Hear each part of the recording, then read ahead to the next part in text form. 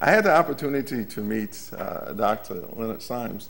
I was joking with him last night and saying that several years ago, I heard about him, heard about his work, knew about him and knew about his work in terms of addressing health issues, and figured that he would be an important person to invite to have as a keynote speaker. And so I sent him an email and didn't get a response. Sent him another email and didn't get a response, but I sent it from my private email. And my private email, for those of you who know it, is XGen. And sometimes the XGen is picked up by spam and taken to the side. And I assumed that that was the case. Well, we also had a mutual friend, Dr. Barbara Krimgold. And Barbara is a person that runs the Kellogg Health Scholars Program. And I mentioned to her in passing at an activity that I had been trying to get hold of Dr. Symes, and she says, he's a personal friend of mine. And little did I know, she picked up the phone and said, Lynn, return Lovell's email. And from that, he accepted my invitation to actually be the keynote speaker, and has been at every workshop since then, and has been a mentor to some of the health scholars that have been in the program. In fact, the training that takes place here is very unusual for the health scholars, in that it's a very diverse program. We've taken those scholars who are molecular toxicologists and turned them into community-based participatory researchers. Because we've said, you know, if you're going to do toxicology in the community, then you have to know what the community is like and be able to address those questions. And so it is an unusual program, and the scholars, as I said, you will hear from and go from health services research to molecular biology and to health communication. And so it's very interesting seeing them sit around the table talk about this issue. But Dr. Symes is Professor Emeritus of Epidemiology at the University of California, almost got here, University of California, Berkeley. His major research interest has been in the psychosocial risk factors such as job stress, social support, and poverty. And during this research, he has studied San Francisco bus drivers, Japanese living in Japan, Hawaii, and California, British civil servants, and people living in Alameda County, California. Dr. Symes has written over 2 books, probably more now, and over 130 publications, and has been a visiting professor at numerous institutions, including those in England and Japan. He was elected to the Institute of Medicine of the National Academy of Sciences and received several honors related to his teaching and research, among them the Linsfield Award for Excellence in Teaching, the J.D. Bruce Award for Distinguished Contributions in Preventive Medicine, and University of California Distinguished Emeritus Professor Award. Now retired, and I really argue about retirement because I think he speaks more that now that he's retired than he ever spoke at other places. He's principal of investigator of the Wellness Guide Project in California, which is attempting to empower people and communities using printed materials, television, and community resources. Today, he has the distinct honor of introducing one of his mentees, Dr. Symes.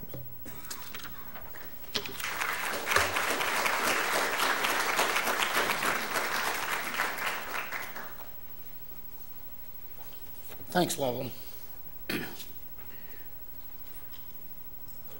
Only very occasionally in our lifetimes do we have an opportunity to be in the presence of a person who has changed our world, a person who has had a profound impact on our way of thinking and on our way of behaving, or in the current parlance, a person who has changed the paradigm. We have such an opportunity this morning. Professor Sir Micheal Marmot is that person. Michael received his MD degree from the University of Sydney in Australia in 1968. In 1975, he received his PhD degree in epidemiology from the School of Public Health at Berkeley. The connections between these two events is something that Michael has heard me say on a previous occasion, but since he didn't object to my telling the story before, I'll tell it again. In 1970, I gave a talk in New Zealand about the work we were doing at Berkeley on the social determinants of health. Following my talk, a man came up to me and introduced himself, Dr. Peter Harvey, a professor in the medical school at Sydney. He asked if we were really doing the things in Berkeley that I had been talking about. I assured him that we were. He said that the best student in their medical school, a young man named Micheal Marmot, was driving the faculty crazy. While he was the brightest student in the class, he questioned everything. He criticized everything. He wanted more. He really wanted to do the kind of thing I had just described that we were doing at Berkeley. And he said that while they never gave fellowships to students to study abroad because they didn't come back, they would make an exception in his case to get him out of their hair. So they gave him a fellowship, and we accepted him at Berkeley gladly. So that's how I first met Micheal. He came to Berkeley with his beautiful and talented wife, Alexi, and then wrote the best doctoral dissertation I had ever seen. And then he went off to London to change our world forever.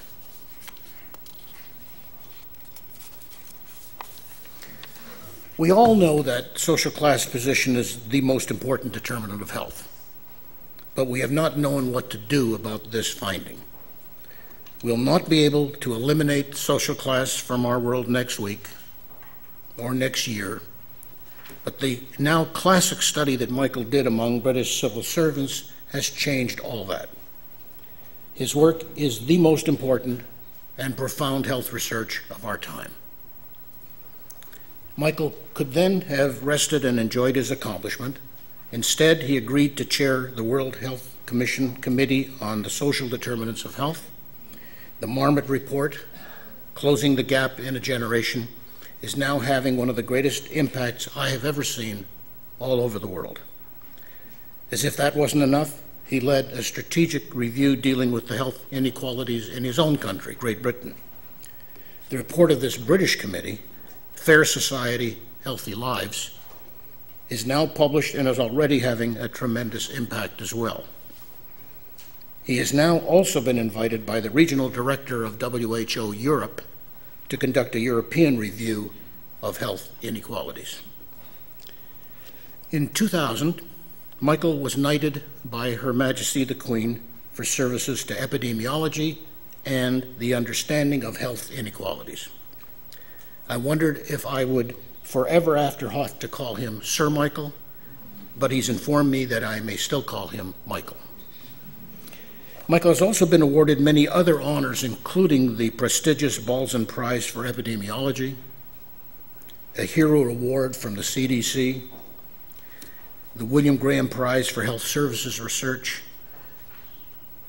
But in 2009, in spite of the fact that he is an epidemiologist, he was elected as president of the British Medical Association. This, of course, is an amazing achievement, but by far the best, and perhaps the most ironic award, is, in my view, on June the 13th, 2006, the University of Sydney Medical School awarded Micheal an honorary Doctor of Medicine degree, validation some 40 years after they sent him away to Berkeley. While all this was going on, Micheal has continued as director of the International Institute for Society and Health at University College London, where in his spare time he is also the Medical Research Council Professor of Epidemiology and Public Health. By any standard, Micheal is now the most famous epidemiologist in the world. He's a distinguished scholar and a wonderful humanitarian whose work is having a major impact on the lives of people everywhere. And he's also a very nice person. So it's truly a personal and deeply felt honor to introduce Professor Sir Micheal Marmot to you. Join me in welcoming him to this podium.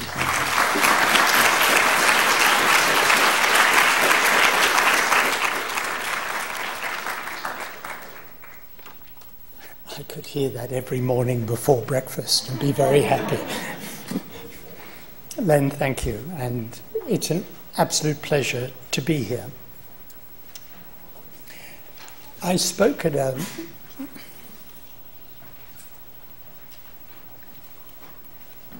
I spoke at a symposium in Germany that was chaired by the former director of NIH, Dr. Zahuni. And he said, who I'd not met when he was director of NIH, but he said, oh, I knew of your work. We couldn't call it Inequalities in Health in the US. We had to use the rather bland disparities. Inequalities was a little too inflammatory for the United States. But we talk about inequalities in health. And as I'll say several times, inequalities in health that are judged to be avoidable by reasonable means and are not avoided are unfair, unjust, they're wrong, inequitable. We've heard a lot this morning about disparities in health care. Rightly, the United States is concerned with disparities in health care. Those of us from other advanced countries look with some bemusement at the US system, why you would spend so much money on health care and yet not provide access to everybody is beyond the rest of us. No other advanced country organises what sportingly passes for a healthcare system that way. But having said that, what I'm going to talk about this morning is not disparities in health care. Press something that says forward. That says forward. Use that. Okay. The assumption on which my work is based is that health is a measure of how well we're doing as a society, not simply an expression of how adequately we allocate health care. The role of chairing the Commission on Social Determinants of Health has taken me into some very odd places, none odder than Goldman Sachs in New York. And I presented data to the symposium on global markets, and I presented data on inequalities in health across the world. And I said, you did it. All these bankers sitting in the room looked a bit stunned.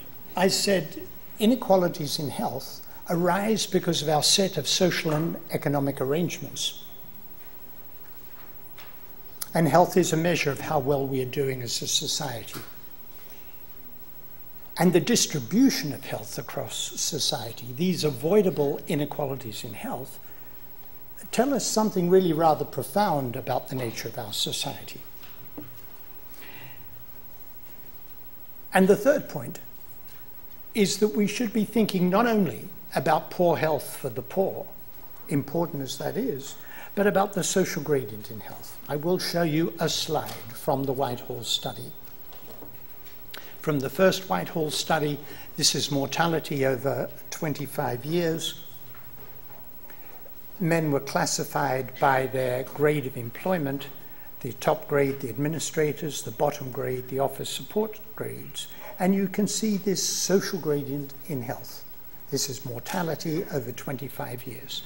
In Whitehall, in British civil servants, we do not have the richest people in society, we do not have the poorest people in society, but we have people in white-collar jobs, in stable employment, and what you can see is a social gradient in health. Not just civil servants. This was figure 1 from my English review of health inequalities. Each of these dots represents a small area of England classified by neighbourhood income deprivation. So up here we have the least deprived, the most affluent, and down there the most deprived. The top graph is life expectancy. And what you can see is that people near the top have shorter life expectancy than those at the top. These people near the top are nearly the richest people in England, but they have shorter life expectancy, the ones who are really at the top. And the ones who are in the middle, who are not poor by any meaning of that word, have shorter life expectancy than those near the top. And so on, all the way down. If we compared the 5th centile with the 95th centile, the gap is 7 years.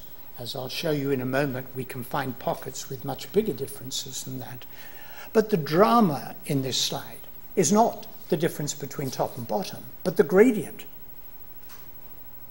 The bottom graph is disability-free life expectancy. The gradient is steeper. The difference between the 5th and the 95th centile is now not 7 years, but 17 years. And the implications of the gradient are quite profound. Everyone's against poverty. If the problem of inequalities in health was confined to poor health for the poor and reasonable health for everybody else, then we should focus on doing something about poverty. The gradient is about the whole of society. We've got to fix society. And all of these people in England have access to a universal healthcare system free at the point of use. We have data showing remarkable equity in access. We're bad at lots of things in the UK, completely hopeless at soccer, not very good at cricket, but one thing we're good at is equity in access to healthcare. We have that, but we have this remarkable gradient disability-free life expectancy. From the beginning, with the Commission on Social Determinants of Health and with the English Review, I was pushed to make the economic case. It was said to me that no government would take us seriously unless we could make the economic case for taking action on inequalities in health. I resisted that argument. Let me give you an example of what we might do if we took the economic argument. The implication of this difference between life expectancy and disability-free life expectancy is people at the top live 12 years on average with disability, and people at the bottom live 20 years on average with disability. How could we reduce that? Hand out free cigarettes to the poor. It's cheap, it's cost effective, save money. You don't look very excited by that idea. Of course you're not excited by that idea. It's morally corrupt. We don't do things just because they're cheap and effective. We do what's right. It's morally unacceptable simply to pursue the cost-effective option. I would argue that avoidable health inequalities are a stain on a civilized society, and not to take the action necessary to reduce these avoidable health inequalities is morally wrong. The argument is an ethical one, not an economic one. But in case government is not convinced by that, I drew on the graph this horizontal line. In Britain, we have mandatory retirement age at 65 for men, 60 for women, although that will be equalized. The previous government had planned to increase the pension age to 68 by 2046. The present government has indicated it wants to do that more quickly. Were pension age, retirement age, 68 today, the implication is that about 3/4 of the population do not have disability-free life expectancy as long as 68. If the implication of having disability meant that you were on disability benefits, on welfare, prolonging working age to 68 would have the effect of moving people off pensions onto disability benefits, which would save no money and be a dubious social advance. You have to deal with the social gradient in health, otherwise economic policy will run into the buffers. This is not just an English problem. I can't resist showing you this, although it's slightly irrelevant to my talk. But this is the social gradient, for example, in heart disease in England and in the United States. We did a comparison between the health and retirement study and the English longitudinal study of aging of men and women 55 to 64, and we confined it to white men and women because we've got the cross-national comparison. And you can see that the Americans have more illness than the English while having a very similar social gradient. A journalist for the Financial Times says he now uses this as a case study that good news gets much less widely reported than bad news. That when we published this, there was a mild glimmer of interest in the British press that we were doing well. There was an enormous outpouring of interest in the US press. This was on the evening news 2 weeks after we published it. It went on and on and on. The Americans had lost the health wars to the English. 92% of people in the American sample had access to health insurance. Everybody in the top 2 tertiles of income had health insurance. This was not a lack of healthcare issue. I argued that it was related to the social determinants of health, which seemed to be operating more adversely in the US than they were in England.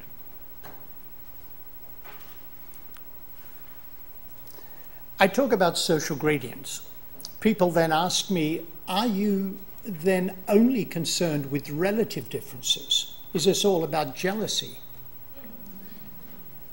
Because if it's all about jealousy and it's all about relative differences, won't we always have relative differences in society?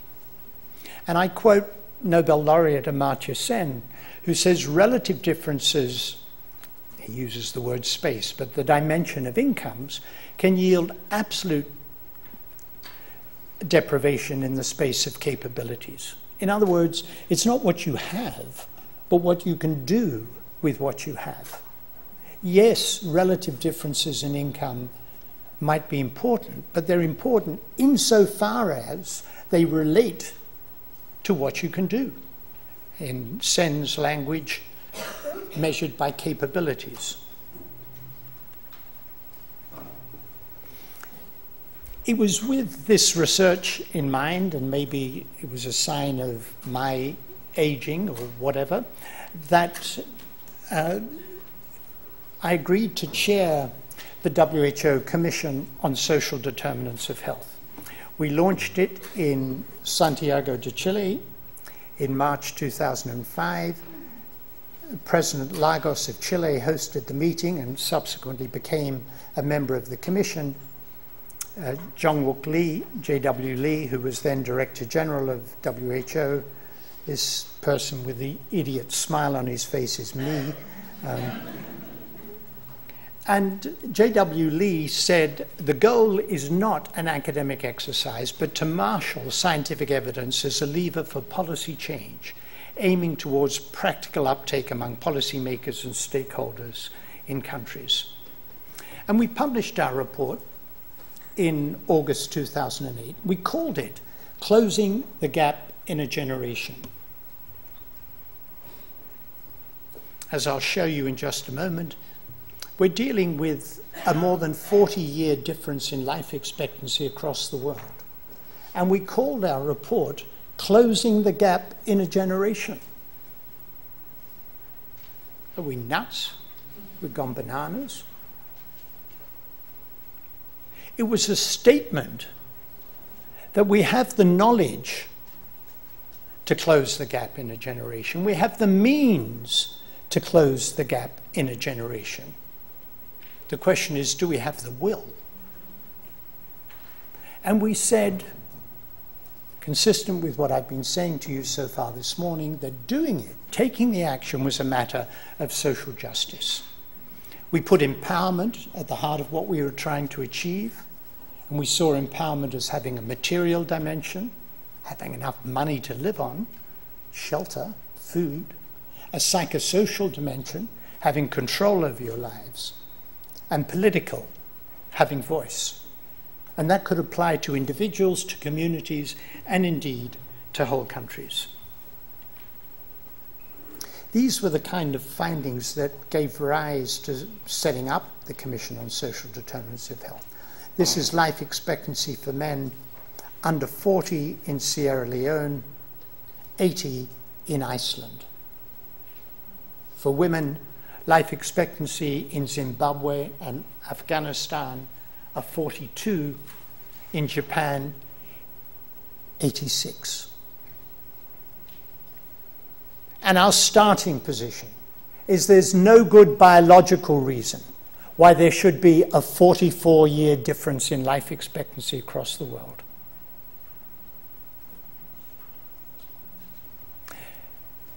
And this huge problem of inequalities in health is not confined to these big differences between countries. When we published the report of the Commission, I highlighted the Scottish city of Glasgow. Life expectancy for men in the poorest part of Glasgow is 54. In the richest part, it's 82. Just to remind you, we have universal access to health care free at the point of use, regardless of ability to pay. Life expectancy for the poorest men in Glasgow is 8 years shorter than the average in India at 62. In India, 75% of the population live on $2 a day or less. No one in Glasgow lives on $2 a day or less. In Glasgow, they don't die of malaria. You turn on the faucet, the water's safe to drink. The food's disgusting, but it doesn't kill you in the short term. In Glasgow, they don't die of communicable disease. They die of heart disease and stroke and cancer and violent deaths and other alcohol-related deaths. They die, in other words, of the same things we die of in the rest of the United Kingdom, but at a faster rate. So we have this huge problem of potentially avoidable inequalities within countries and between countries. When I published a book in 2004, I used the example of the Washington Metro. Said, catch the Metro from suburban Maryland to downtown Washington, D.C., and life expectancy drops 1.5 years for every mile traveled, a 20-year gap in life expectancy. This is not grounds for depression. Things can change really quickly. I've been going around the world saying I'm an evidence-based optimist. And here's some of the evidence on which my optimism is based. Look, for example, at Vietnam and Zambia. In the 1950s, 1960s, we might have said these countries have very poor health, very low life expectancy, because they live in great poverty. What could we do about it? Well, look what happened. In Zambia, it plateaued, and then life expectancy fell. In Vietnam, once that minor disturbance in their country was over, life expectancy improved dramatically. Costa Rica has always been one of the famous examples of a relatively poor country with remarkably good health that continues to improve.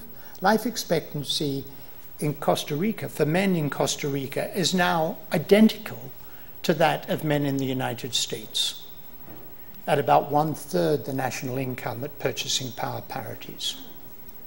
I was in Costa Rica last year at the invitation of the Pan American Health Organization, and I said, how did you do this? I mean, what has this been about? And they said, the first thing they said was, in 1948, we abolished the military. Our spending on military is a round number, 0. Why do you want to have the military, they said. Most countries use their troops to suppress their own citizens. We thought education, health care, empowerment of women, social protection, clean water was a better way to deal with our citizens. They have their problems, like every other country, but remarkably good health.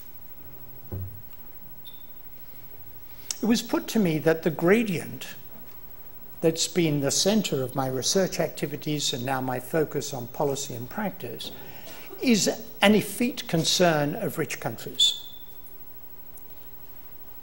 Colleagues working in sub-Saharan Africa said, we surely should be concerned with the poorest of the poor. This is under 5 mortality, children, by quintiles, wealth quintiles, in Uganda.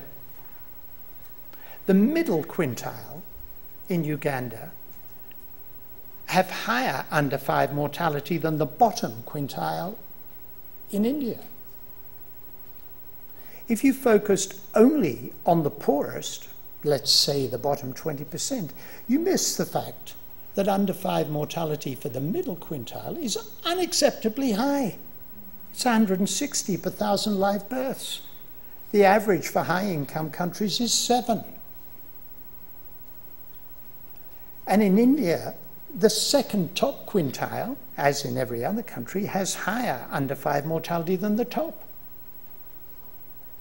Surely the aim should be to get everybody to the level of the best and then improve the best. There's Peru.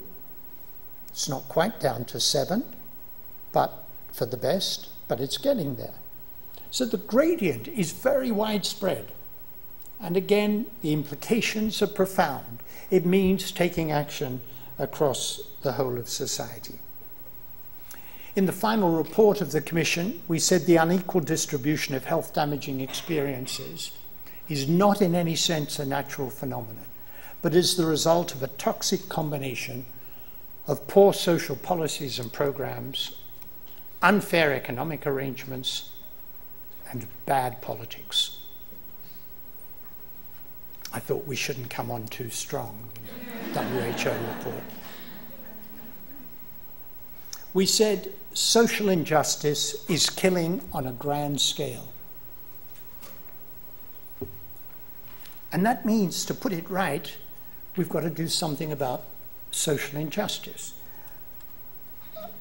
But we wanted to give the evidence-based actions that would underpin this approach to social justice. And we had 3 principles of action: the conditions in which people are born, grow, live, work, and age; the structural drivers of those conditions at global, national, and local level; and the importance of monitoring, training, and research.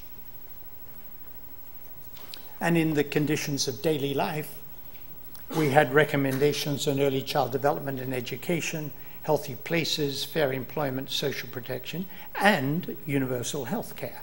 It's not that we think health care is unimportant, it's vital, but it's one amongst many that require action. And in the structural drivers, health equity in all policies, good global governance, gender equity, political empowerment, market responsibility, and fair financing.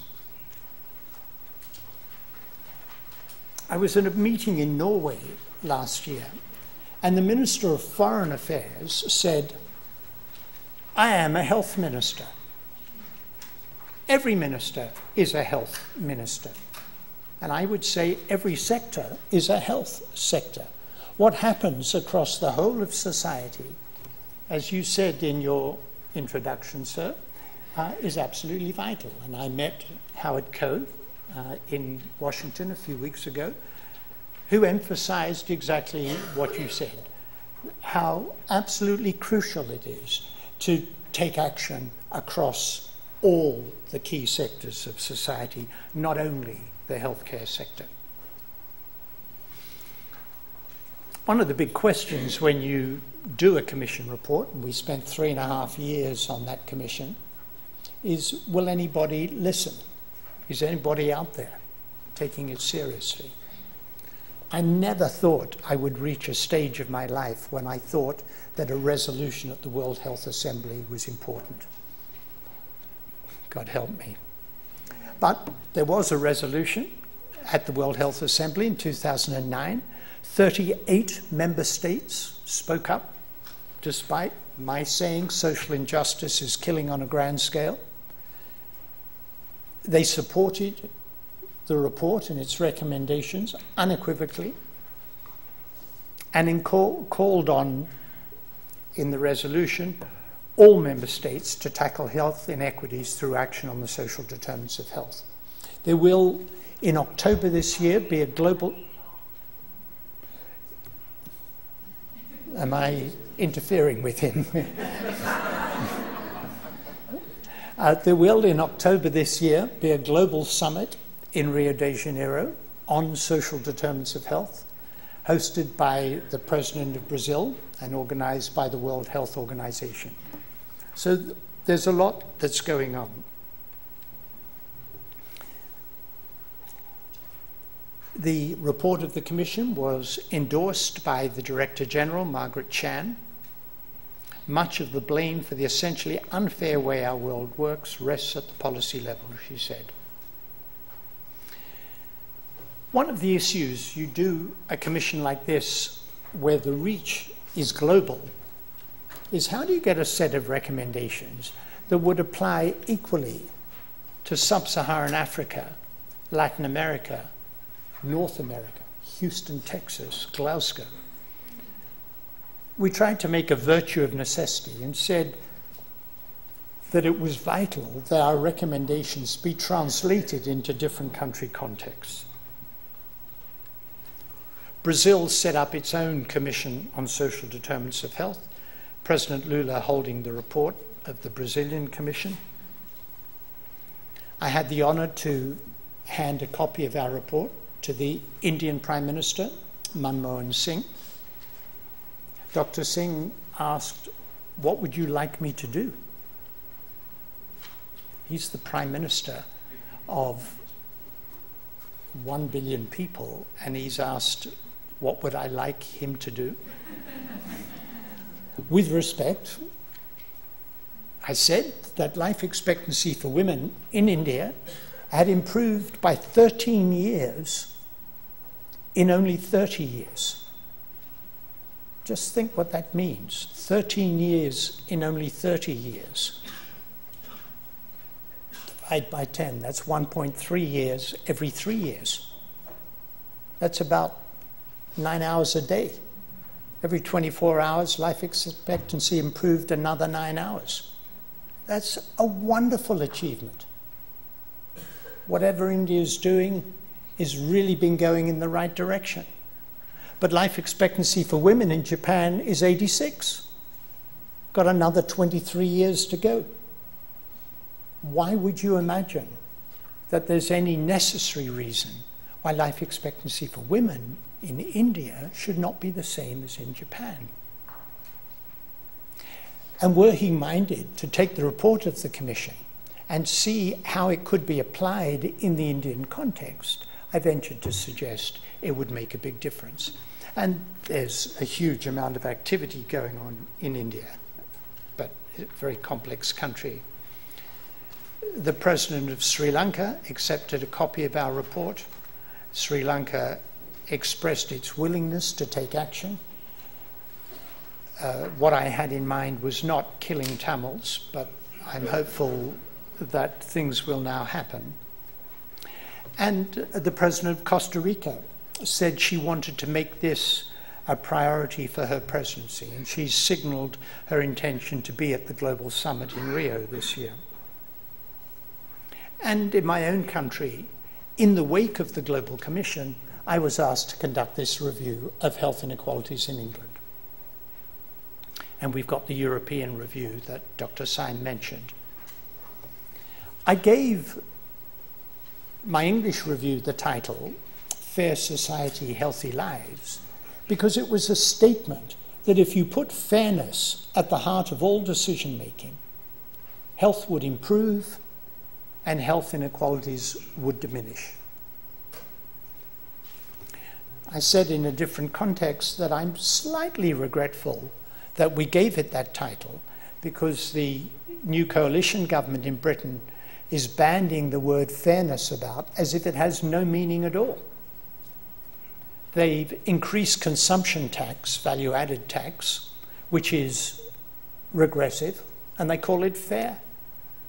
They've cut benefits to the poor, and they call it fair.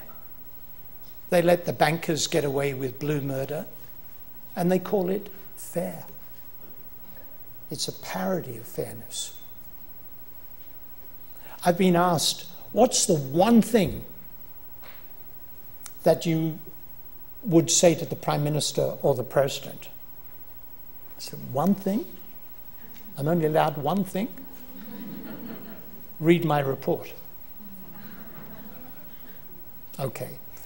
If I'm allowed one more thing, put fairness at the heart of all policy making. If you can't decide which is the right economic model, a stimulus versus a deficit-cutting model, put fairness at the heart.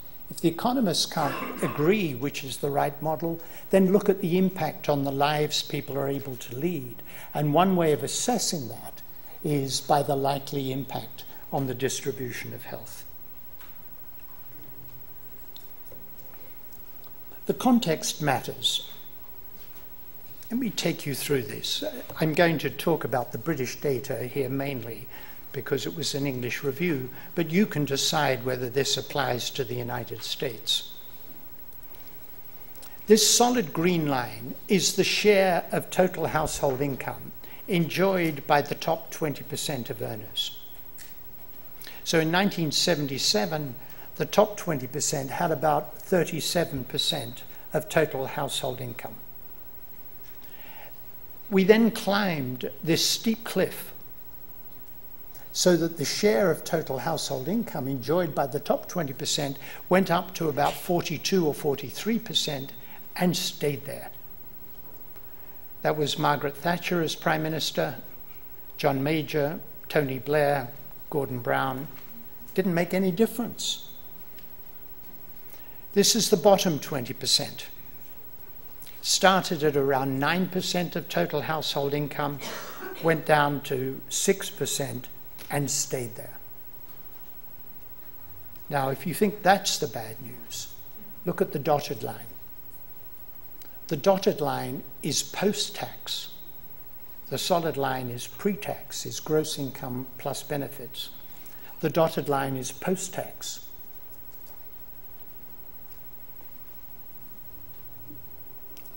I'm a simple doctor. What do I know?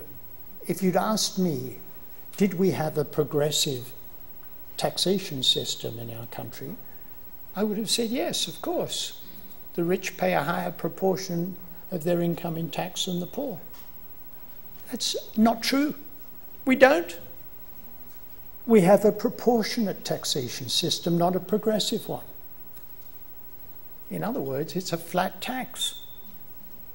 Because the consumption tax is regressive, and the mildly progressive nature of income tax is more than balanced by the regressive nature of sales tax, of consumption tax. In fact, we put in our report the top 20% of earners pay 35% of their income in tax, and the bottom 20% pay 38%. I think that's unfair. I think if you put fairness at the heart of all decision making, you wouldn't do that. You wouldn't do that in the United States. This is what's happened to household income in the US from 1970 to 2005, and the median, the 50th centile, has more or less not shifted for 35 years. The 95th centile has gone up very nicely, thank you. 90th, the 80th, but the median has hardly changed. Let's break that down a bit. This is the share of total household income enjoyed by the top 1%. In 1929, the top 1% of earners had 23% of total household income. You remember what happened next? Phew. And the share of the top 1% went down to under 10%, where it still was in 1978. And then it climbed. Remarkably, by 2007, the top 1% had 23% of total household income. And do you remember what happened next? Now, I'm a serious academic. Correlation is not causation. Far be it from me to suggest there's a causal connection between the greed of the top 1% and the fact that the rest of us suffered because of that greed. Who benefits? Who benefits in society from that egregious share of total wealth enjoyed by the top 1%?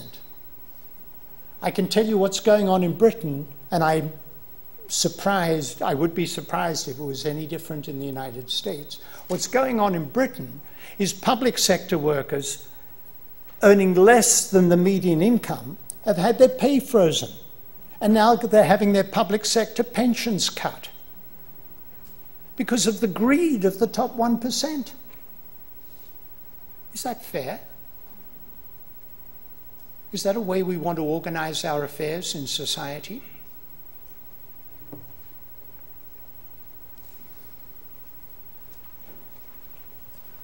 In the English Review, which is now known as the Marmot Review, we had 6 areas of recommendations. Give every child the best start in life, education, fair employment and good work for all, healthy standard of living for all, create and develop healthy and sustainable places and communities, and strengthen the role and impact of ill health prevention. And I want to finish with just showing you a little bit of the evidence. So let's look at give every child the best start in life. This has now become known in policy circles in Britain as that graph. Children was followed from 22 months of age to 10 years of age in the 1970 British birth cohort. These are scores on cognitive development, a relative measure. Look at the children who were in the 10th centile of cognitive development at 22 months. If they grew up in families of low socioeconomic status, they remain low. There's regression to the mean, but that needn't detain us now. If they grew up in families of high socioeconomic status, they catch up.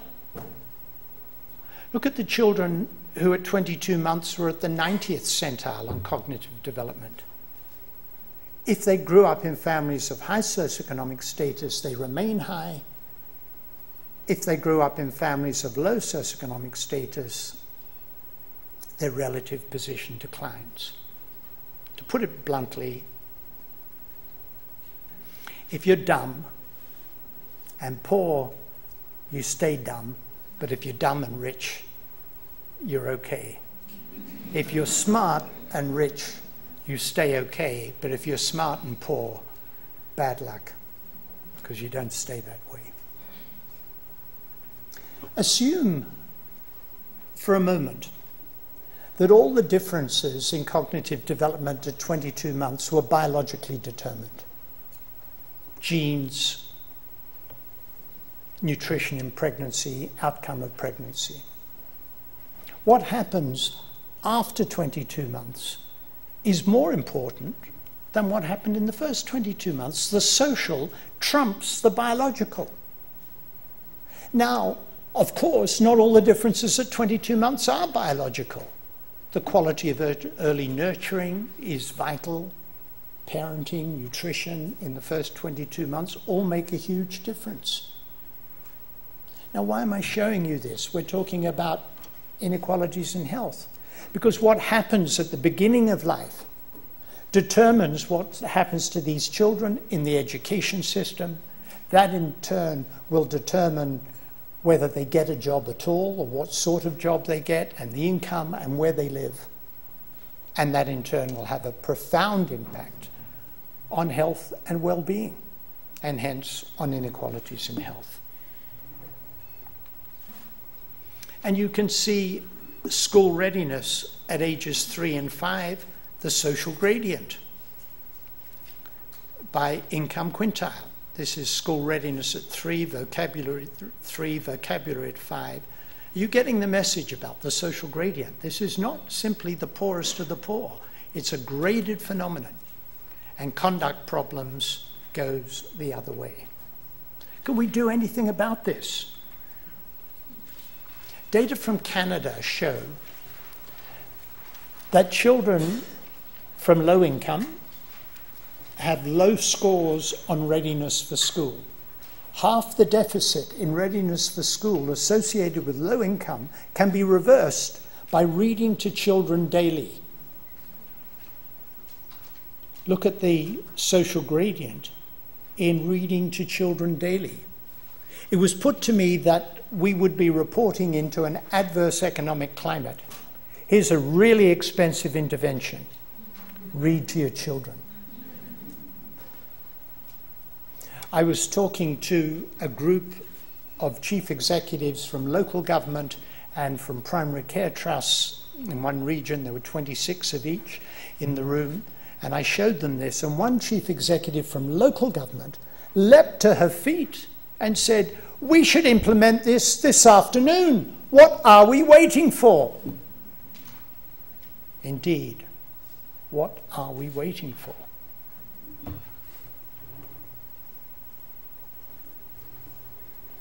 Create fair employment and good work for all.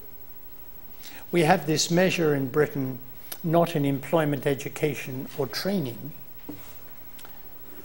And you can see that about of 16 to 18-year-olds at the end of 2009, just under 10% of 16 to 18-year-olds were not in education, employment, or training. But if we look just at employment, the current economic downturn has selectively affected young people. The unemployment amongst young people is particularly high. You can see for 16 to 17-year-olds, at the beginning of 2011, unemployment was 37.7%. That means that education and training schemes for young people are public health measures. It was put to me that in previous economic downturns, young people leaving school who didn't get into work, into the labour market when they left school, never got into the labour market. In the more deprived areas of Britain, we're looking at 2 generations of workless households, if not 3 generations of workless households. Does this speak to you? Indeed it does. And the quality of work is important. Ensure a healthy standard of living for all. What a remarkable idea. In a rich society, everybody should have the minimum necessary for a healthy life. We showed how you could calculate that. Professor Jerry Morris, after his 90th birthday, published papers on minimum income for healthy living. And for example, when he was looking at people on welfare, on old age pensions, he said, it's not just food and shelter. You need to have enough money to buy presents for your grandchildren. How could you live a life of dignity if you haven't got sufficient to buy presents for your grandchildren? That's part of the minimum income necessary for a healthy life. So it's more than foods, clothes and shelter, but sufficient resources to participate in society and to maintain human dignity. We said that the environmental agenda and the social determinants of health agenda should be brought together. And we showed how you could do this in looking at healthy and sustainable places. And let me show you one example, and I'll just take you through this. This is deaths from circulatory disease in England, and people were classified in two ways: by income group. Income group 4 is the most deprived, so income group 1 is the top income group, and by exposure to green space. So look first at the group with least exposure to green space, and these are relative differences. 1 is the relative mortality of the top income group. The second from the top income group has a relative mortality of 1.3, the third income group 1.7, and the bottom 2.2. So this is the social gradient, relative differences. Look at the group with middle level exposure to green space. There's a social gradient, but it's shallower. Look at the group with most exposure to green space. The social gradient is shallower still. Now, of course, in Britain, the higher your income, the more likely you are to have exposure to green space. But if we took the steps to make exposure to green space more equitable, we could reduce the social gradient in mortality from heart disease. We also show that there's improvement in mental health by exposure to green space. We put in the English report that the money spent on road improvement over a 4-year period, had it been diverted, could have led to the building of 1,000 new urban parks, 2 in every local area. Good for the green agenda, good for health inequities. And strengthen the role and impact of ill health prevention. We pointed out that only 4% of National Health Service funding is spent on prevention. We said in our report it should be 7%. I can't for the life of me remember how we got to 7%. The best I can do is doubling it sounds a bit arbitrary, whereas 7% sounds a bit scientific. We tried to make all our recommendations based on the best evidence, but this one escapes me slightly. But I'm sure it ought to be more than it is. And we said, coming back to what I said at the beginning, that action should be across the whole of government, across the whole of society, and it's important to act at a local level as well as at a national level. We ought to proceed on the assumption that health inequalities are not inevitable or immutable.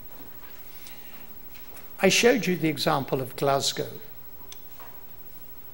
The Chief Medical Officer for Glasgow, a colleague, Harry Burns, actually now Sir Harry Burns, he was knighted a few weeks ago, compared mortality in Glasgow with Liverpool and Manchester.